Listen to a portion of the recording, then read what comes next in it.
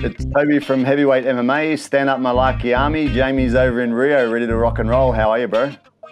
Yeah, good man, good. Just settled in here nice. So we're a couple of days out. It's Wednesday here, and we're looking good.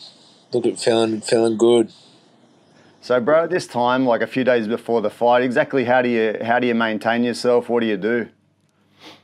Man, but it's pretty chill to be honest. We're just typical fight week, like just chilling out, hanging out, getting a session in a day, and we're gonna go look at some cool stuff today. I think we're gonna go do a little tour and yeah, just pass the time and keep away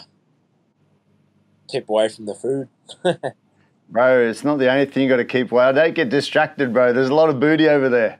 Yeah, mate. It's the place. It's the place for the booty. That's it, man. Hey, on the training side, bro, do you, like at this point, are you just like keeping the reflexes up, hitting some pads, doing some light moving around, that sort of thing? Yeah, pretty much. The hard work's done now, so there's no more grueling sessions, and we're just keeping everything on point. Real fight specific, you know. No worries. And who you got with your crew, bro, over there? Just Noah Magnus, first coach. He made it over for the trip this time, so it's just like old times. Nice. That'll be cool, man. Hey, so how does it feel to be in Brazil, bro? Like, it's a big show. You got Steven Erceg fighting Pantoja over there, and you're the backup to him, bro. You got the two boys from Australia fighting over there. It's kind of exciting, hey? Yeah, it's cool, man. It's cool having another fellow Aussie over here, and we've bumped into each other a couple of times, and yeah, he's fucking cool, calm, and collected, man. I'm excited to see him go and do work. I think he's got the ability to do it. I think I've got a good feeling that we're both going to come away with the wins, to be honest. Nice, I man. don't know something about the feelings that I got. And yeah, he's a cool guy. Man, you're a bit of a veteran. You're fighting for a while. Steven's got some certain amount of composure for someone who's only had a couple or three fights in the UFC, right? Yeah, and like you'd have to take a UFC title fight on your fourth UFC fight. Is it his fourth fight? I think I it's think it's his his fourth. fourth. Yeah. Like that's pretty special, man. So he obviously backed himself. He obviously has that confidence, and you can see it pouring out of him at the moment. Yeah, that's it, bro. And on to your guy, Mauricio Ruffy, fighting him obviously this weekend, the 4th of May, Rio, Brazil. How do you feel about him as an opponent, bro? Yeah, good opponent, man. Good opponent. Like sort of obviously going to be hungry and dangerous. So we know what we've got to look out for. Good striker, but pretty well rounded. He comes from a good gym, so I think that weathering that first storm with him will be important. And then just using my experience, you know, I think it's going to be a cracker fight. Though I'm not expecting an easy fight, but I'm expecting to do well. I'm just confident about this one. I hope you've been practicing awareness of those spinning hook kicks, bro. He throws them up beautifully. He must have done a bit of capoeira in his day, right? Yeah. He likes the spins. He likes He's very dynamic, very explosive. So that you got to just be aware with guys like that. That's it, man. And when you watch him too, like from his history, he likes to put the pressure, and he's the most dangerous when he's setting the pace and he's moving forward. So I imagine you be trying to disrupt that movement a bit, right? You don't want to always be on the back foot with this guy because that's when he's the most dangerous, right? Yeah, exactly. Just picking my moments is going to be important in this fight.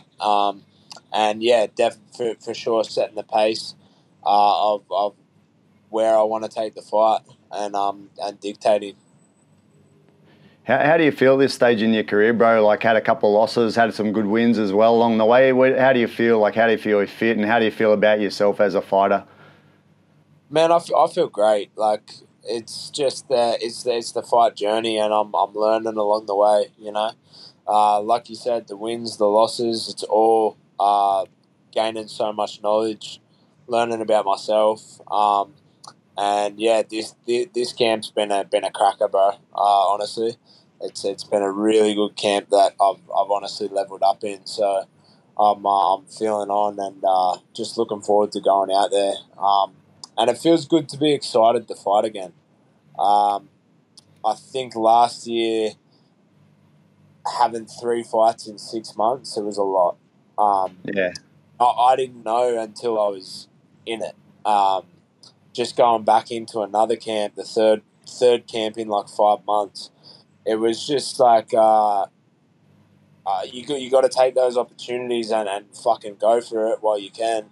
But I just didn't feel as excited to fight. I didn't feel like I was showing up to the Apex against a fucking dangerous opponent.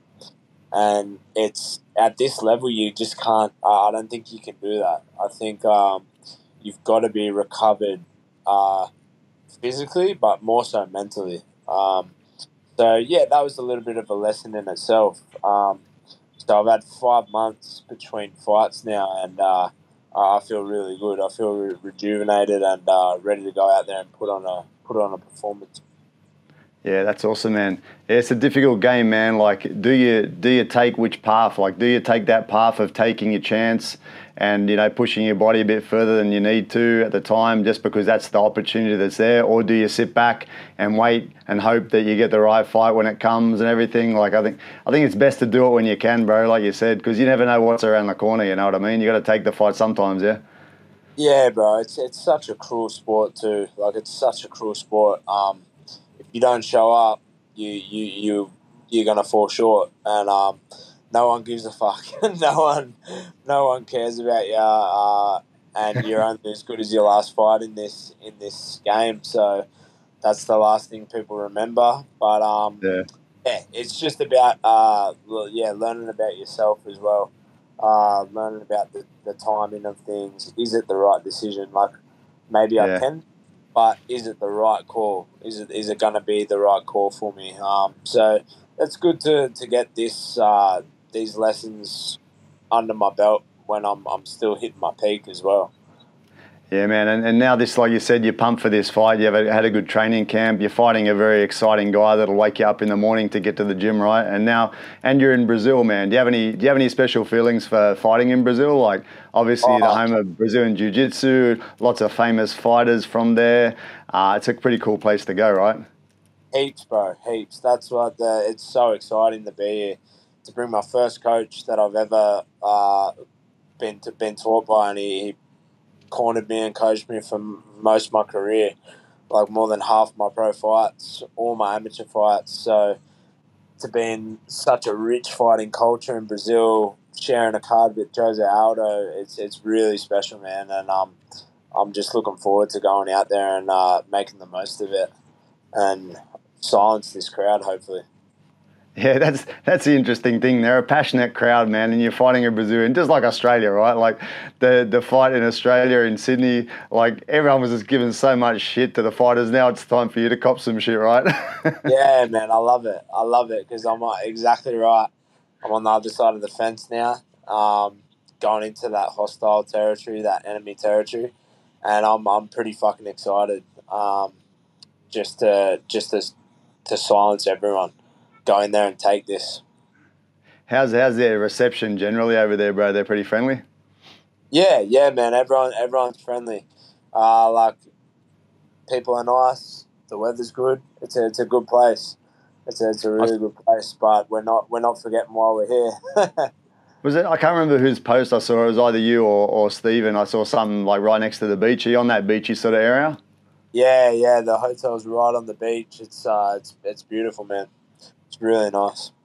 Awesome, man. So finally, bro, do you have any sort of idea about how the fight's going to go down? Any idea of a prediction, or you don't want to talk about that? Nah, I don't. Like, I don't have a prediction. I know it's going to be a tough fight. That's it. And let's just show up and do the damn thing. Yeah, awesome, bro.